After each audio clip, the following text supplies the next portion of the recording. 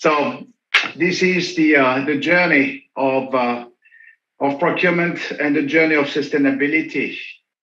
And as you have been in a long day, fascinating day, as you were sharing, Oliver, let's close the eyes and imagine that you are here today at SIPS on May 17th, 2030. That's a time for reflection. And it's a time of reflection to look behind and to say, remember, on May 17th, we have been through an agenda, a fantastic agenda. What was the takeaway? What have we done out of it? And how have we committed as team, but even more importantly, as individuals, to change the sustainability agenda, we in procurement. And I think this is why we are here today. And this is what has been the driver of the SPP, setup, vision, commitment. Maybe we can go to the next slide and go into a fundamental belief that we have recognized and embedded over the last years, which is that procurement is much more than a job. Procurement is much more than a job because it starts with recognizing the impact of procurement on responsible sourcing. It is much more than sourcing. It is much more than supply. It is responsible, but responsible in the sense of planet, of people, of prosperity, of innovation, of power, of collaboration. So moving forward, what we have realized, what I have realized through my journey is the power of collaboration. Collaboration is procurement, or procurement is collaboration, and there is an immense power in it. Of course, we know it as procurement leaders and managers, the power of negotiation, but we have a huge power of influence in our organizations when it comes to sustainability. Understanding it, embracing it, being ready for all regulations, but even more importantly, being ready for the change. But as alone, it is, as the agenda is extremely bright and difficult, there is nothing more important than to recognize that teams are much more powerful, and it starts in our respective organizations. But very quickly, some of the topic become extremely big, and this is where industry collaboration beyond becomes to be a fundamental enabler to change and to manage the change. It has been our experience, and in my experience, my journey with TFS. It has been the call of 6 CPOs, today 36, today having the ability to impact more than 300 billions of spend, and to definitely into that segment to manage the change in our respective supply base, into our organizations, but even more importantly, through the industry, and definitely creating the tomorrow's footprint, tomorrow's collaboration, tomorrow's innovation. But then this is where the change happened. It starts with me. It starts with I. All the I we have today in the room where you are, on the screens, it's what about my personal engagement in my team, in my organization, in our industry, everywhere. And this is the change which took place when SPP is probably born to some extent, at least for me, in the TFS, not only at Henkel, but then at TFS. TFS, as I just said, 36 members today, impacting more than 300 billions, but very importantly, it's an organization managed by the CPOs and their teams together and all their suppliers together. So it's a massive power of collaboration of people and communities. And what are we doing and what have we learned?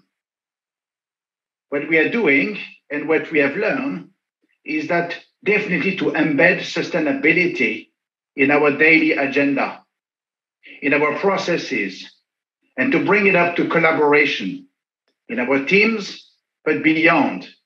And to do so, to share. It started by sharing assessments and audits to gain the scalability. Sharing that information is an opportunity to impact faster, to get more transparency, to increase the speed of change, and to embed and not consuming or over consuming energy, because we share the results of these assessments and we can ramp up faster. As soon as you start to do this and to manage corrective actions, you embed a new ecosystem. And this new ecosystem has been supported by very strong trainings that we call the TFS Academy, and growing the entire community of all our suppliers into all the regions and all our buyers embedded, involved into a TFS Academy. And then it became obvious that we had to go to the next challenge. It is not only to do so, which is a very important impact on that agenda, it is to embrace the next challenge. And the next challenge is obviously the CO2. This is where we all decided that as we have to face the CO2 scope 3 reduction, let's do it together. And currently, we are managing a fundamental transformation, which is to develop a methodology, a common methodology, a language, and a system, which hopefully we will go live next year, 2023, and that will be another chapter.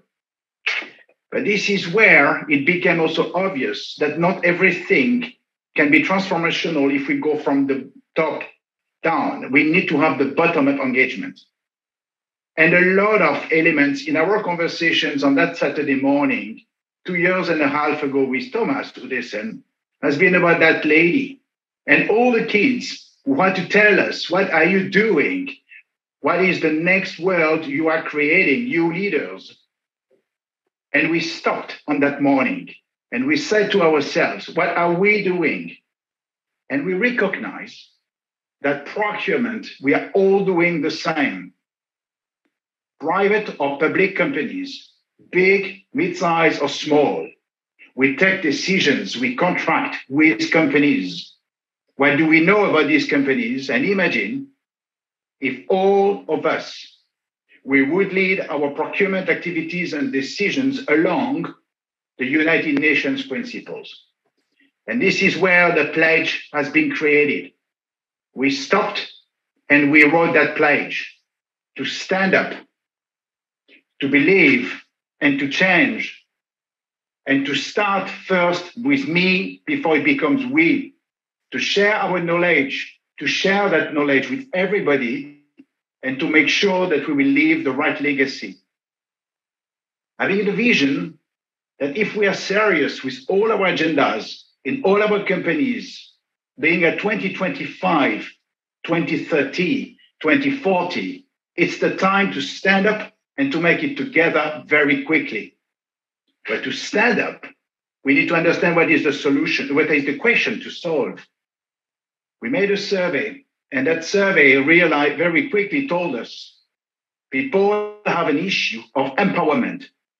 People have an issue to get equipped.